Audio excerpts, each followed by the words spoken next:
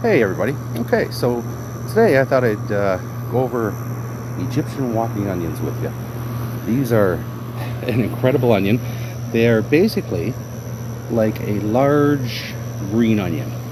They're not the kind of onion that you can preserve and keep, say, over winter, but the flavor is amazing. It's almost a cross between onion and leek, and you can see at the top here these little, I think they're called bulblets. They look like shallots, basically. You can cook them as shallots if you want. You can keep them and cook them. But the general idea is you can take all these little guys here, these two bigger ones. These will make larger onions. These will make smaller onions. But you can take them, throw them back in the earth, and next year, new onions.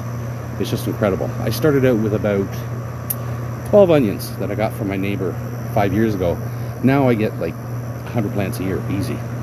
So it's just incredible. They're called Egyptian walking onions, and the reason for that is as they mature and they get these on them, what they'll start to do is they'll start to fall over to the side and then land in the dirt and grow again. So they walk along, essentially. That's why they're called walking onions. And I just busted that guy, but that's okay. He's coming out anyway. So I'm going to pull them out. I want to show you, the size of the head.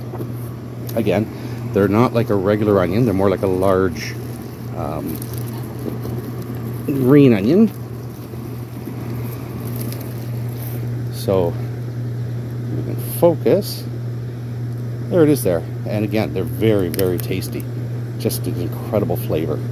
Now, I'm going to walk you over to my bed here. This is where I normally grow them. I always toss a few into the other planters.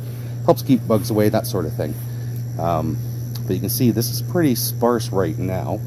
But this is the bed I usually keep them in. And yes, I do need to weed. I'll get to that. But basically, what I did when I harvested previously, you can see I've just taken and thrown bulbs in. They're just scattered all throughout here. No, they are.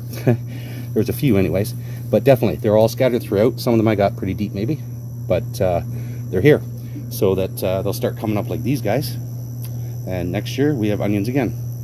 They're a great flavor, and like I said, they're just incredible. What we do is we keep them in the fridge, just in a baggie, and use them throughout the summer.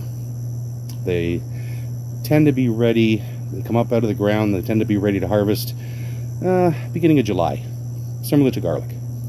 And then, like I said, you just take the bulblets, throw them back in the ground, or cook them as shallots if you want, and you will end up with more next year. Okay, thanks very much for watching, and if you enjoyed this video, please don't forget, like and subscribe, and we'll talk to you soon. Bye now.